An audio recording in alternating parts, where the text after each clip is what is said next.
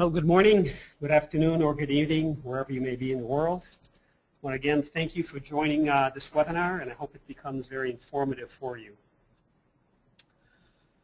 What I want to first cover, if you look at the agenda, is the interference overview, interference types, radio propagation, as well as interference hunting. And then my colleague Chintan will cover the C-wave interference locating system that PCTEL has.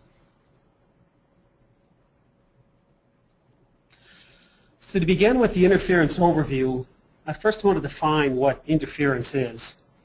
And interference is an unwanted RF signal that's caused by various electronic sources, including harmonics, that negatively affect mobile communications. And this can be either internal interference, what we call co-channel or adjacent channel interference, or it could be external interference, which is really what the focus of this webinar is. And to answer the question of what frequencies are most affected by interference, well, interference can really affect all frequencies, all mobile bands. But it is a much larger issue typically for lower frequencies in the 300 to 900 megahertz range because of the way RF propagates at these frequencies, and also because of the typical types of interference sources that might be causing this external interference, which I'll be getting into in the next few slides. So moving on to the next slide, the effects of interference. Well, there are both technical effects and there are business effects. And the technical effects are video pixelation, which you see on the right-hand side of the slide in that picture. And it's probably actually quite common if you have HD TV. You might see this type of pixelation, particularly if you see any storm system or rain system moving into the area. It'll also have the effect of poor voice quality, dropped calls or sessions if you have a data session. It'll also cause very low data throughput, as well as latency due to retransmission if you're working on a data link. But the business effects can be even more, which can result in customer churn. And customer churn really is caused by many things, but one of them is really, and a major one, is the poor quality of service that a customer might experience in the network. So if interference is causing poor quality of service, it can have a real business effect and affect your customer loyalty to your network. So when is the best time really to test for interference? Well, it's really all the time, but there are really two major reasons why you test for interference. First would be spectrum clearing, when you have new or refarmed spectrum when it becomes available.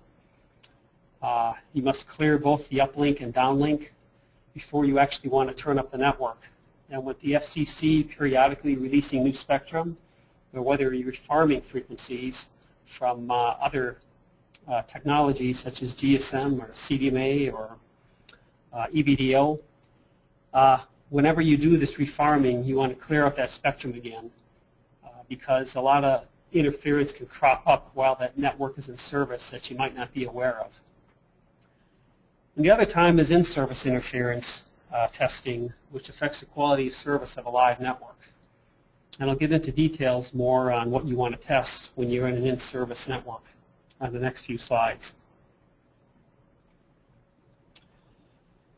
So when it comes to in-service testing of mobile networks, typically what's tested is the uplink because you essentially find that you have interference either one of two ways.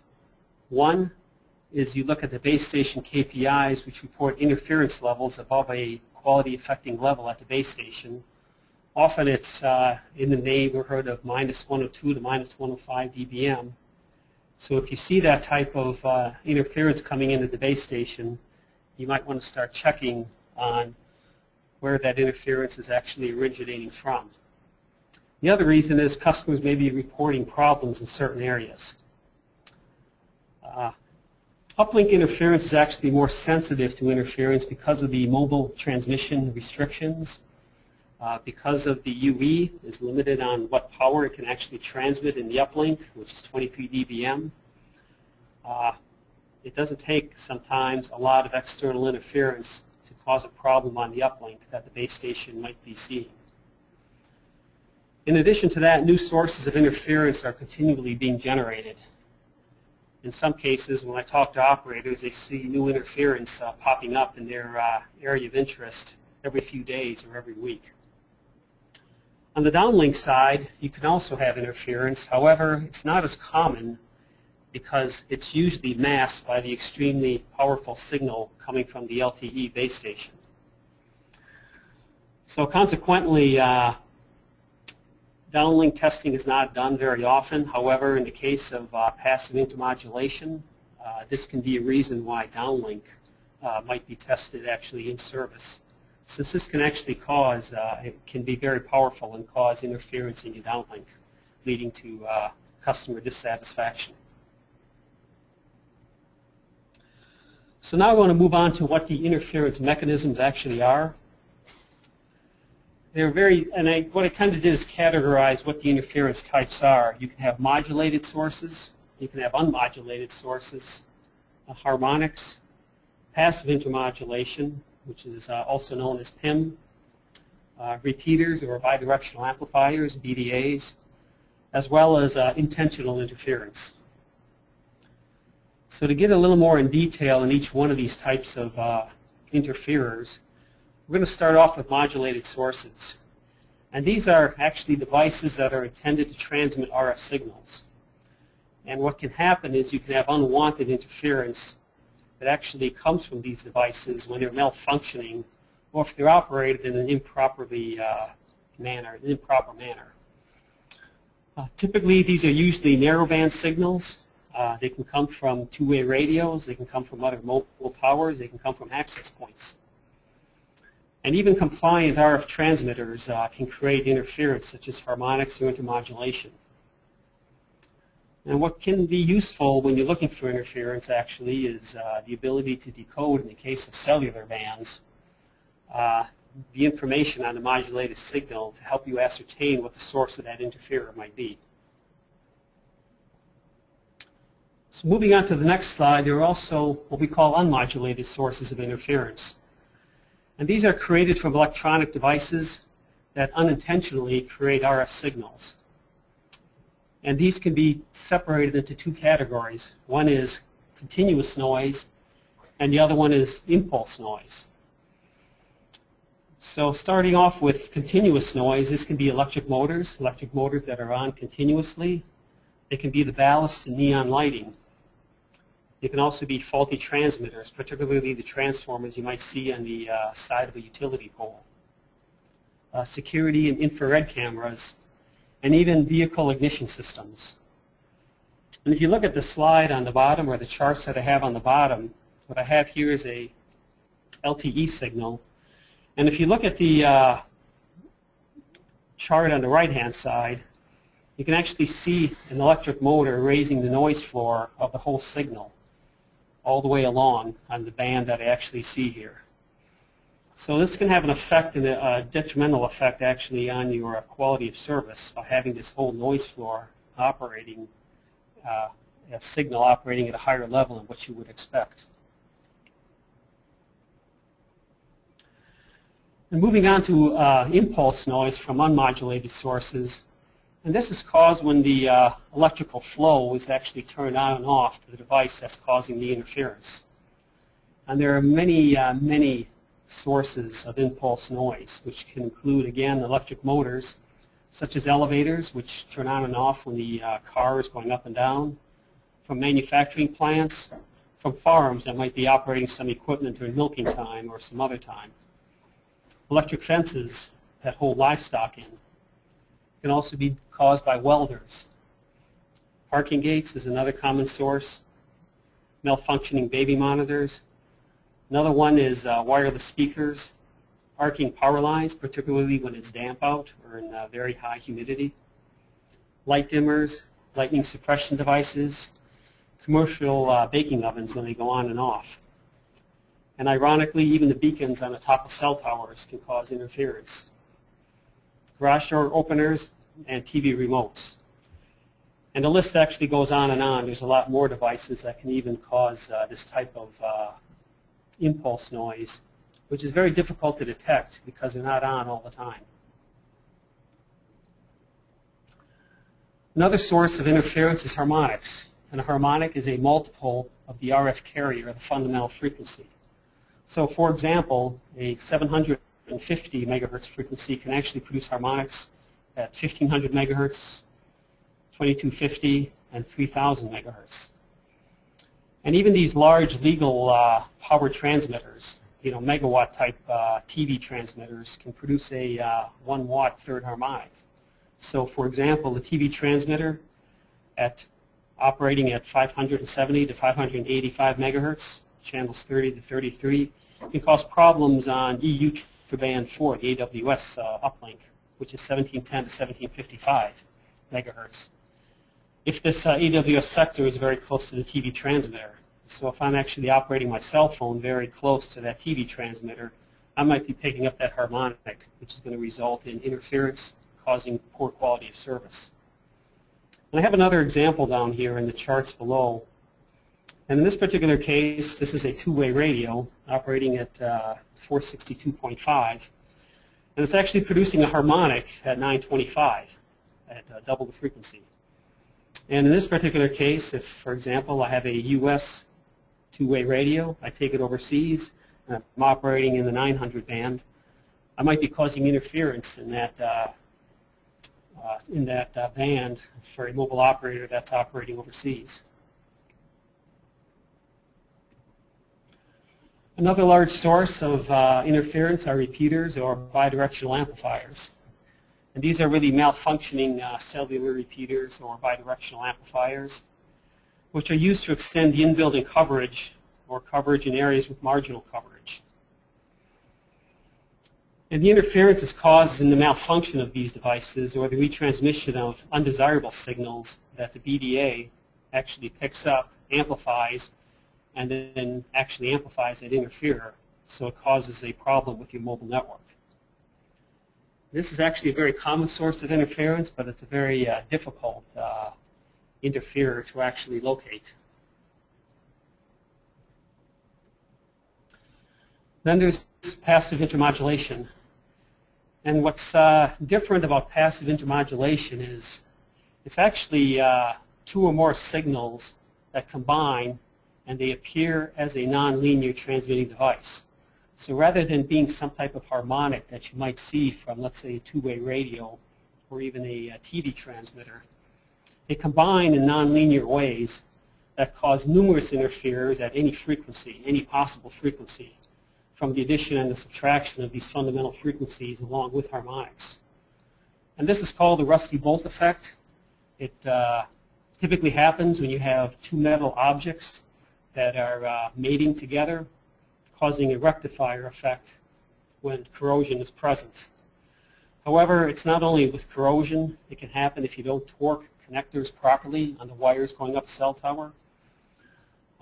It can cause by just dirt and grime getting inside these connectors if they're not actually sealed properly. And as I mentioned before, it generates these spurious signals that are radiated by these connected metal objects. So some of the common sources of passive intermodulation, obviously the rusty bolts, but also fences and even barn roofs.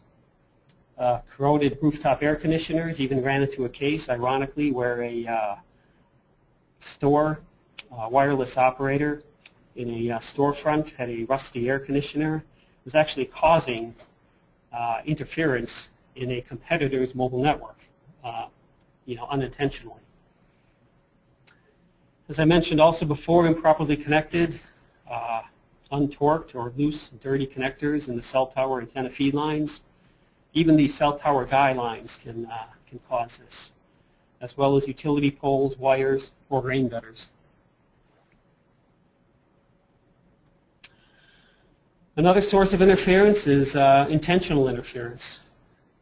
Often these are located in populated areas, such as shopping malls, restaurants, schools, or military bases. But they can also be in mobile areas, such as cars or trains. And in fact, a person down in Florida was operating one of these in his vehicle for almost 2 years before the FCC finally caught up with them. And are trying to levy nearly a $50,000 fine on this person for jamming the mobile network. It can also be very, very dangerous because in this particular case he was also blocking 911 calls that people couldn't get through if they had an emergency. And this is why civilian use is illegal. Usually they are typically easily identifiable because they have a strong constantly on signal. There's even a case where a school teacher was operating one of these in her classroom in order to prevent her students from texting and calling during class hours. And it usually raises the noise floor quite a bit. And in the example I have below, you can see a jammer actually operating in the GSM band of 850. It's quite obvious that this is a jammer just like looking at what the signal looks like in the spectrum analyzer.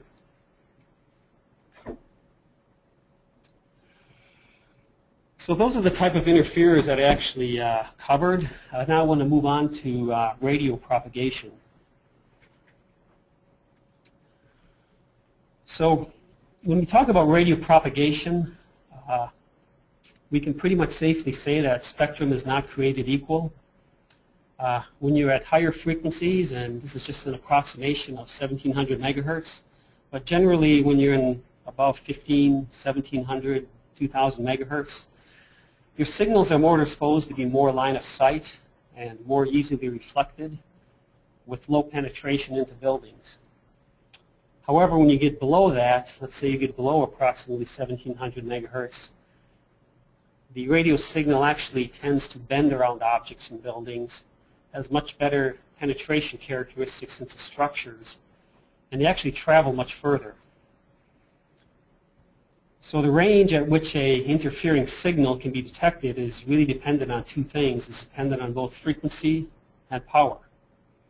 Now to give you an example of this, if you look at the chart on the bottom of the diagram, if I have a 700 megahertz macro cell, it actually can cover the equivalent of what 7 to 9 cells can cover when you're operating at 2600 megahertz.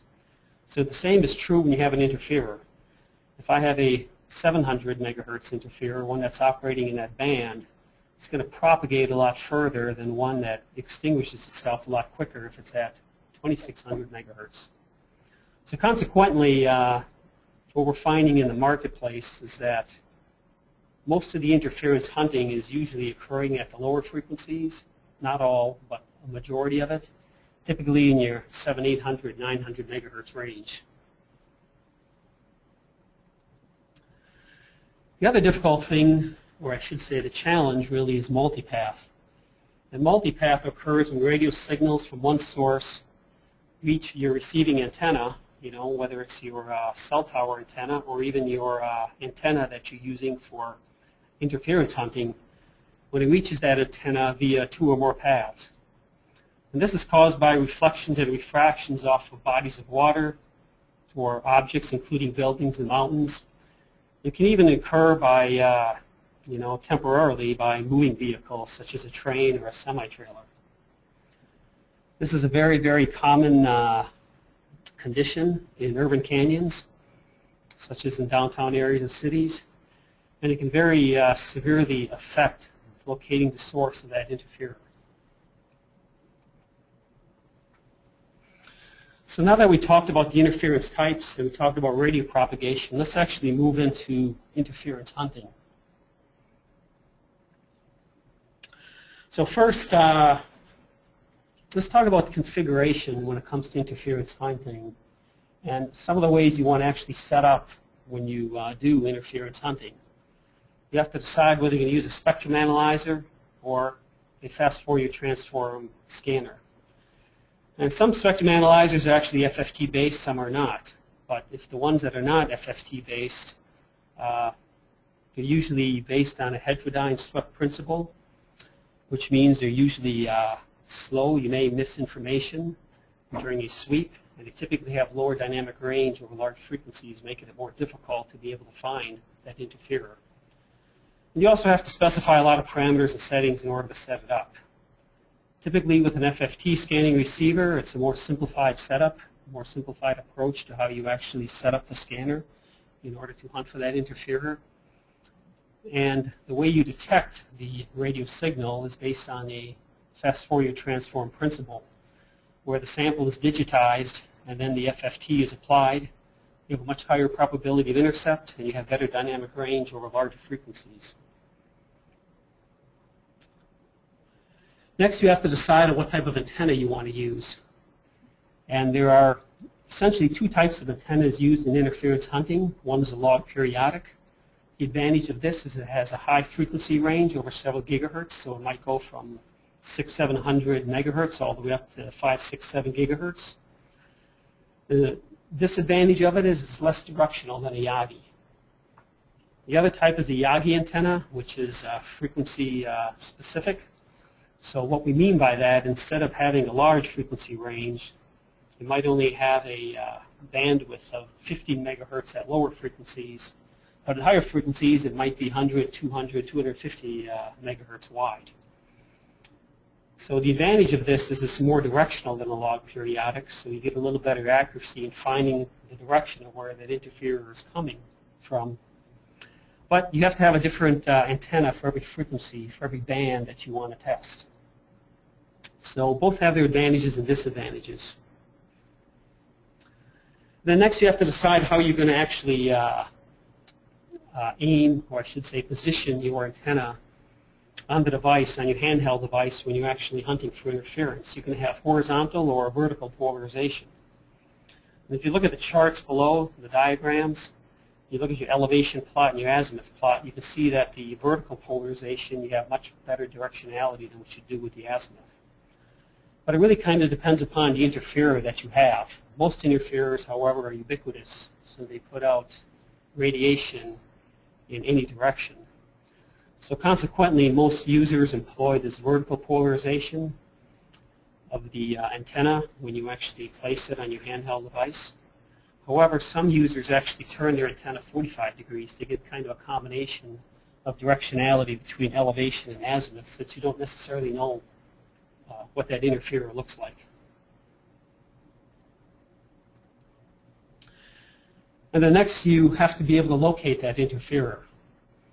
So if you see on this chart here, we have a map, and if you collect bearings from at least 3 locations of where that interferer is, you can triangulate the location of that interferer. And if you want to get better accuracy, you might want to take more than 3 locations, maybe take 4, 5, or 6, to be able to actually try to pinpoint where that interferer is to several hundred feet. Before you actually get to that location and hunt down the exact location of where that interferer is.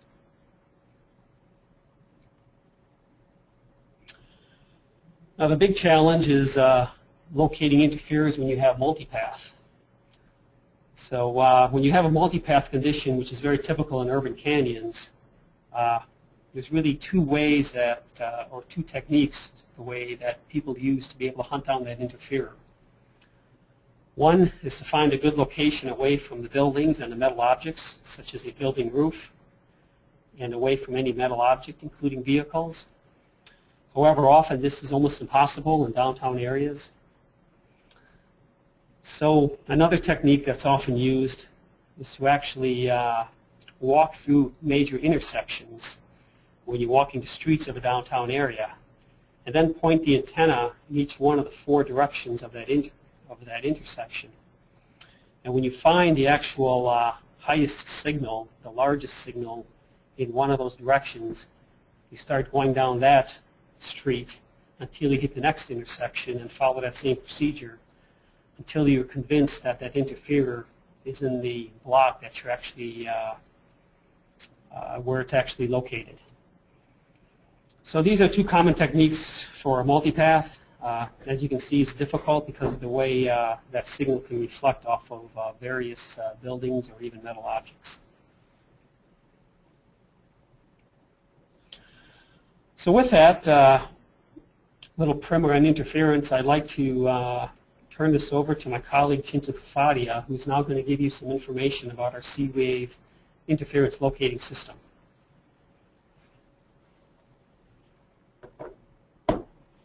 Thank you, Jim. Good morning, everyone. Good evening. Thanks for joining us for this webinar.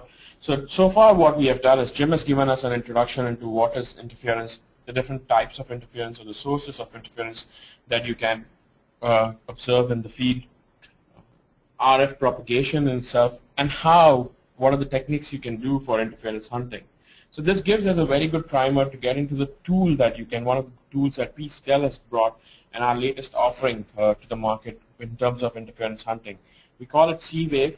It's not an interference locating system, which helps you not only identify the frequency that is interfering, but also localize the source of interference and physically locate where it is. So what we have done here at PCTEL, as quite a few of you might be aware, that PCTEL's core RF Solutions core business is in the scanning receivers. The scanning receivers are majorly used for drive test applications or in optimization, planning, baselining applications throughout the network life cycle. So what we recognized is that most of our customers already have scanning receivers. These scanning receivers have spectrum analysis functionality built into them. So why not harness the spectrum analysis functionality within the scanning receivers to combine it with a direction finding system to identify and locate interference? And that's how we created C-Wave. So if you look here, the different components of C-Wave are listed on this chart.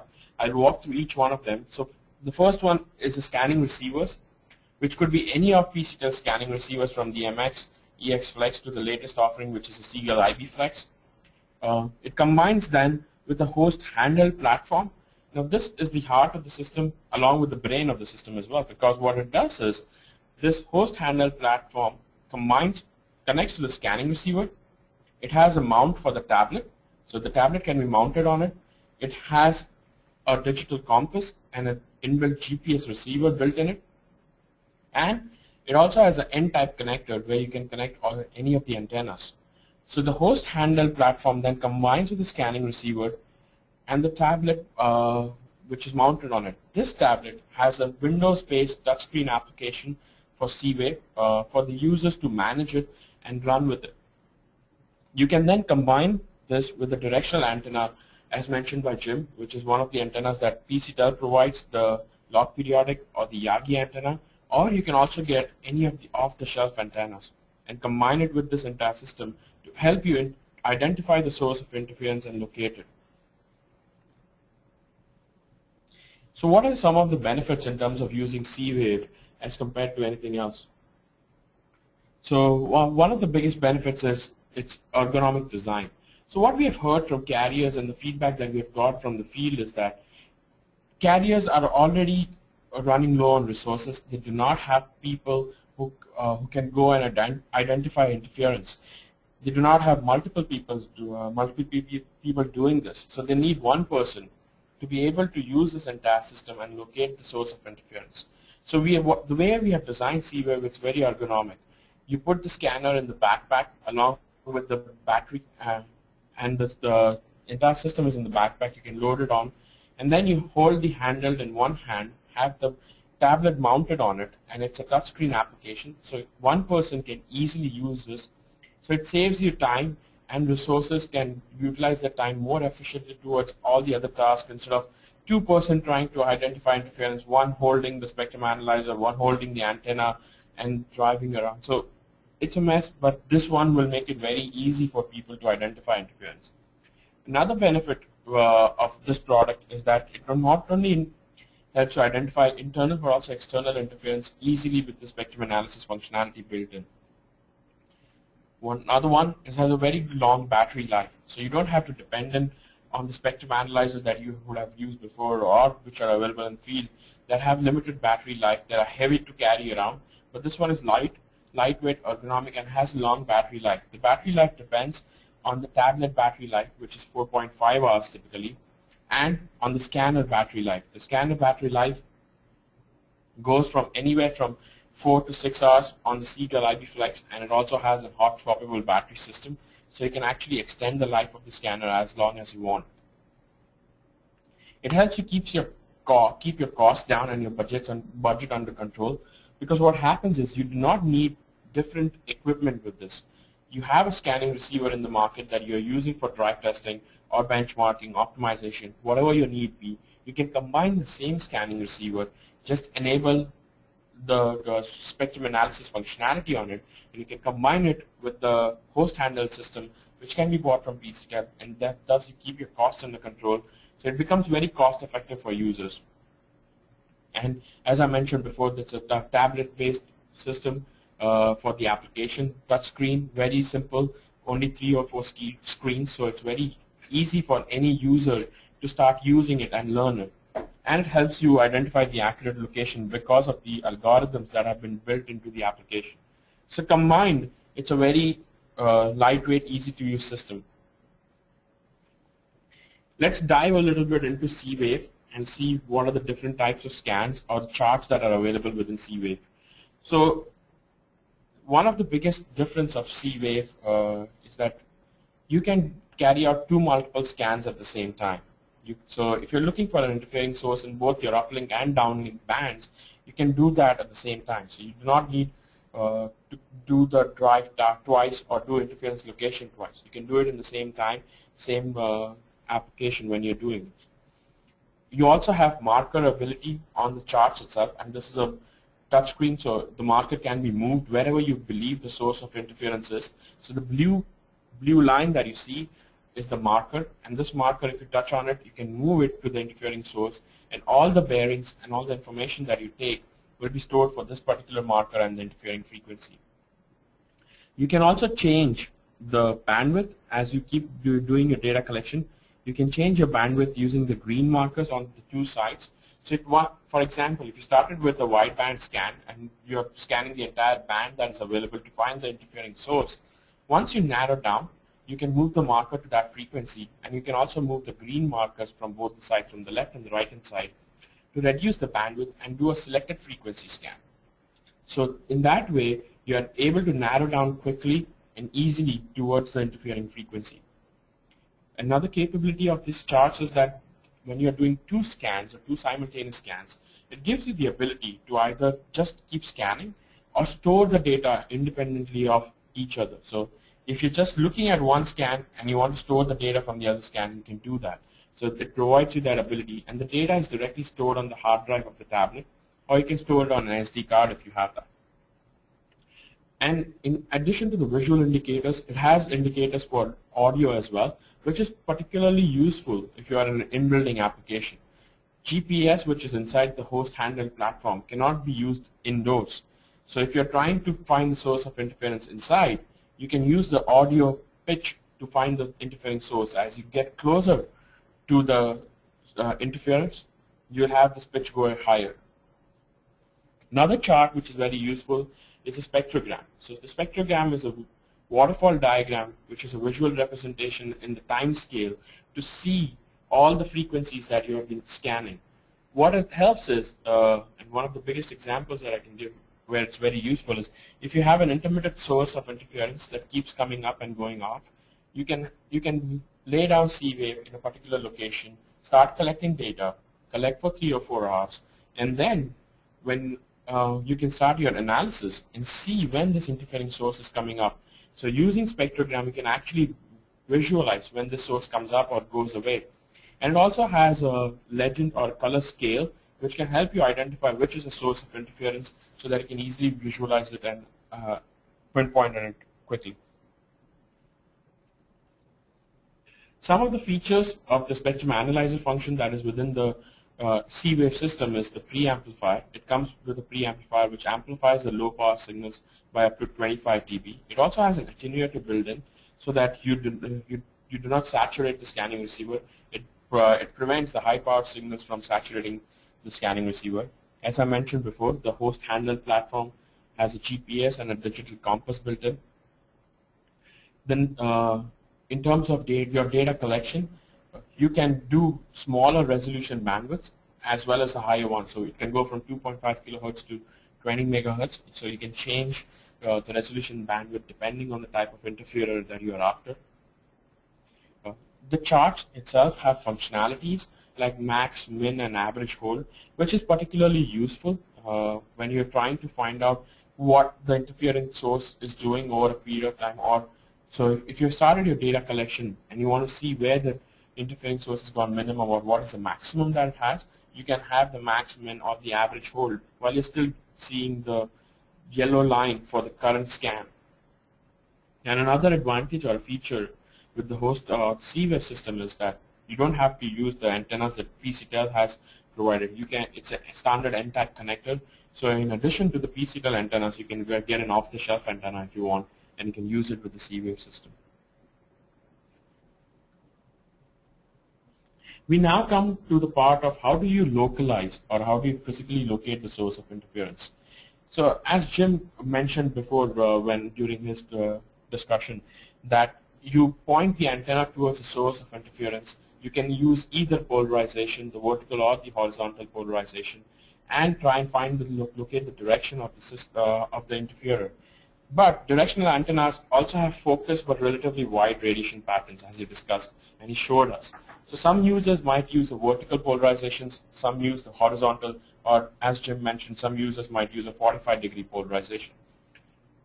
What we do, in addition to that, we provide two types of modes where you can take a bearing. What I mean by a bearing is that if you feel that a source of interference is right in front of you, the handheld host platform has a trigger button on it. So when you are in the map, you can click on the trigger button. What this will do is it takes a bearing. It saves a bearing. The bearing has the following information. It saves the power level of the interfering source. It saves the lat long from where you have taken the bearing. And with the digital compass, it saves the direction in which this interfering source is. So what you have done is manually you have captured the direction in which the source of interference is. And now this is one location. You can do this from multiple different locations, and you can take multiple bearings pointing you into the source of interference. Once you have more than 3 bearings, you can triangulate and find out where exactly the source of interference is. We say that minimally you need 3 bearings to identify the source of interference. So if you have more than 3 bearings, you can always use it because it improves your accuracy, but you should have at least 3. Now, another way of identifying this location is using an automatic mode, which we have in C-Wave. What you do in automatic mode is that if you know that the source of interference is in a particular direction, you point the antenna in that direction, you press and hold the trigger button, and then you laterally move this antenna 60 degrees to the left and to the right. What it essentially does is it keeps tracking the source of interference and the power level, and in the entire semicircle that you move it left and right, it will find out which is the location where the interfering source has the highest power level, and it will take a bearing for you in that direction. So with the automatic mode, you are removing some chances that a user error might occur in a particular direction or in the manual mode, and you're using the algorithm built in to find out exactly what is the location where the interfering source has the highest power and take the direction from that. So these 2 modes combined, you can take bearings and you can then combine the bearings to triangulate the location. So what we do in C-Wave, you can look at all the bearings. So if you look here, the 3 red lines are the 3 different directions in which the bearings were taken. And once the user triangulates, you can see the red dot in between, which kind of shows where the source of interference is. So it shows you on the map easily where your source of interference is, and you can go and then locate it. On the right-hand side, what you see is all the bearing information that you've collected. So you can then deselect bearings that you want and use them for triangulation. The digital compass also keeps showing the direction as you're collecting the bearings. What we also allow to make your task easier, what we also allow is we also allow users to load in network configuration files onto the map itself, which makes it easier because if you know that a source of interference is coming from a particular sector of a site, then you know in what direction you have to look for, and you can easily identify that. So it helps users easily locate the source of interference. With that said, I'll hand it over back to Jim to conclude our webinar, because this was my introduction into C-Wave. If you have further questions, you can always get in touch with us on the product itself. I'll have Jim conclude the webinar. Okay, thank you, Chintan. Just a couple slides here to talk about really how interference actually affects the network. So recently, back in February, there was a lot of press about Verizon 700 megahertz LTE cell site was being victimized by an interferer from fluorescent lights. And this is actually coming from a new building where, from the fluorescent lighting inside that building actually taking down the cell site. And from my understanding now, they're under orders actually to be able to change the ballast in all of these fluorescent lights in order to prevent this interferer from affecting the Verizon network. Another case that was in the press actually just recently was from December of last year, and this was again an interferer actually causing Time Warner was experiencing this because they didn't actually properly shield their boxes and their cable system from the mobile network. So these interferers can actually have very severe effects and consequences on the network, and it's very important that interference is continually controlled, managed, and also watched for in order to be able to provide this good quality of service in your mobile network. So to summarize what we talked about today, I think it's safe to say that interference can be a significant source of customer dissatisfaction of the mobile network.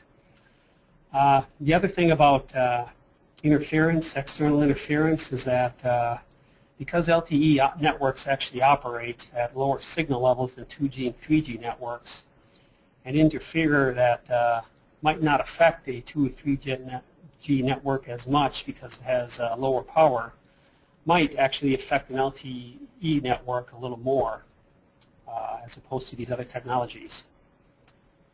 And the other conclusion that we're trying to make here is that interference hunting is an ongoing process. New interferers are continually created, and in fact one of the Tier 1 carriers in the U.S. actually just formed a nationwide interference hunting group to be able to track interference nationwide because it has such a detrimental effect on their network. So with that, I want to start going through questions. I want to thank you all for attending, and what we have shown here in this last chart is that we have LTE posters. We have an LTE physical layer poster, an LTE MIMO poster, and an LTE advanced poster. If you're interested in obtaining one of these, you can either register on our website and download a poster, or you can actually put in your address and we'll send you a combination of these three posters right to your address. So thank you, Jim. We have quite a few questions that have come in. The first question, and we'll try to answer all of that or as many as we can. The first question that has come in is, what is the frequency range that C-Wave can test? So the frequency range that C-Wave can test is actually based on the scanner that you have. So if you have a fixed band scanner, it'll be limited to what those fixed bands are in that scanner. If you have one of our flex scanners, like an EX Flex or an IB Flex, those are sold either with a super band, all the frequencies in them, or with fixed bands, and you can have those upgraded to go to a super band, which will cover the full frequency range of the scanner. So for the EX Flex, that range is 150 megahertz up to 6 gigahertz. For the IB Flex, it's 570 megahertz to 3.8 gigahertz, which covers pretty much all the cellular bands in the world. Another one that we have in continuation with that is, can you test uplink and downlink at the same time for spectrum clearing? Yes, you can. With C-Wave, you have the ability to actually start 2 scans at the same time. So in order to save time and be efficient when you're hunting down interference for spectrum clearing, you can actually do a scan for the downlink and do another scan for the uplink, and try to hunt down these interferers all in one drive test. Another one that we have is, do we need to have uplink bands on scanner to operate with C-Wave? Example, what is needed to make existing EX scanner to work in C-Wave system? If you want to test the uplink in service, then yes, you would need the uplink fixed band in that scanner to be able to test it. And since it's a fixed band scanner, if it's full, we do have an upgrade program where you can go to an EX Flex, which would be able to allow you to get all those uplinks in a EX Flex scanner at a low cost compared to trying to buy a new scanner. Another one that we have is, what is the sensitivity of C-wave? How can we capture interference near noise level? Yeah, this is really dependent on the scanner itself. So when it comes to sensitivity, it really depends upon the resolution bandwidth that you have. So depending upon the resolution bandwidth, it's any setting that you have in there, it's anywhere from roughly in the minus 108, minus 110, all the way up to minus, or I should say down to minus 120, 125, depending upon what your resolution bandwidth setting is, and that's in dB. Thank you. Next question. Can you record and play back sessions in C-Wave for future analysis? Yes, you can. We have the ability to record all the data. So if you don't necessarily want to be able to try to analyze this in real time, you can actually take back all the data that you collected, play it back, so a lot of your colleagues can look at it at the same time to actually try to hunt down where that interferer might be and what type of interferer it might be. Another one, I can answer this one probably. If I have several C-waves positioned in different locations, can I combine bearings from them to triangulate where the interferer is? Yes. So if you collect data using multiple sessions, you can, within C-Wave, combine the bearings from multiple sessions, import them into a single session, and use them to triangulate. We leave it to the user what they want to combine as, and leave it to their discretion that it should be the same frequency that you're combining. But yes, if you want, you can combine all the bearings into a single session and use it later on. Another one, probably Jim, for you, this one is, what is the accuracy of the bearing, and can I select which bearings are used for triangulation? Yes, you can actually select which bearings that you want to use for triangulation. So if you have an outlier and you don't want to use that, you don't select that one in your triangulation calculation. And the accuracy is what we have is 5 degrees is what the typical accuracy of the bearing is. But again, it is dependent upon where you actually pull the trigger when you actually select what your bearing is. And when you actually do the automated method that Chintan talked about, it'll be a little more accurate since the calculation is actually automated based on what the antenna sees. But as you know, there's fading that can occur and that kind of thing. So, accuracy in general is in the neighborhood of 5 degrees. Another question that has come in is C-Wave available only for Windows, or can it be combined with Android or iOS? Right now, C-Wave is only available on Windows as a touchscreen application. We are considering Android for future. I think we have one more. What are the other machines that you can use C-Wave on? And I think what the user is asking here, if I'm right, is that if you collect the data on a tablet, can you put it on a laptop or somewhere else? Yes, you can do that. What you can do is you can collect the data using a tablet. We have a free playback version of the C-Wave which you can install on your laptop to analyze the data that you have collected, so you can easily go through it. Jim, this one probably you can answer. If I use off-the-shelf antenna, can I put in the gain? Yes. In our configuration, or on the last actual screen that we have on the C-Wave product, you can actually select whatever gain you have for that particular antenna. So if you're using an off-the-shelf antenna, let's say you might get a Yagi with a type-N connector from someone else, you can actually put in the gain for that particular antenna. I think I can take the next one. What are the type of maps that are used in C-Wave, and how can you get them? So C-Wave uses the OpenStreetMaps, which are free and easily available, and we also provide a tool for users to download those maps so that users can then use that tool to download the maps and load it into C-Wave. Another one, Jim, probably you can answer this. What are the advantages of C-Wave over a traditional spectrum analyzer? Yeah, I mentioned that a little bit before, but to go into a little more detail, I think one is the commercial aspect of it, where you can use an existing scanner provided it has the bands that you're already interested in. And if you don't have those bands, we do have upgrade programs to our flex scanners that allow you to be able to get the uplinks if you need those. The other one is the ergonomics. The fact that you have one hand that holds both the antenna itself, which includes the tablet computer, and the other hand is free to be able to save your data points, to be able to set up the scans and do what other type of parameters that you need to set when you're actually doing the interference hunting. I guess the third one is that it's based on an FFT scanner versus a heterodyne spectrum analyzer, if you have that type, which would be have better dynamic range and accuracy over a more traditional heterodyne spectrum analyzer. Another question that has come in is, can I use non-PCTEL scanners on C-Wave? No, not at this time.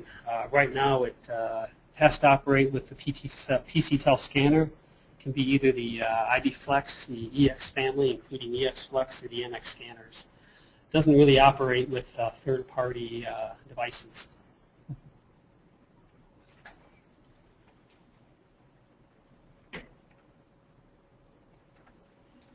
The next one we have is, do you have destination built into the compass? I think he means declination. Declination, yeah.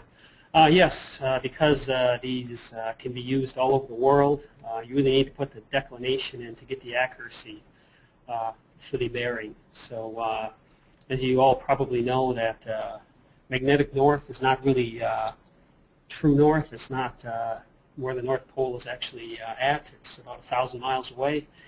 And depending upon where you are in the world, your true north measurement can be off 10, 15 degrees, maybe only 5 degrees. But anyway, you can put that declination in to be able to get the accuracy of your bearing when you're actually doing the interference hunting on the map.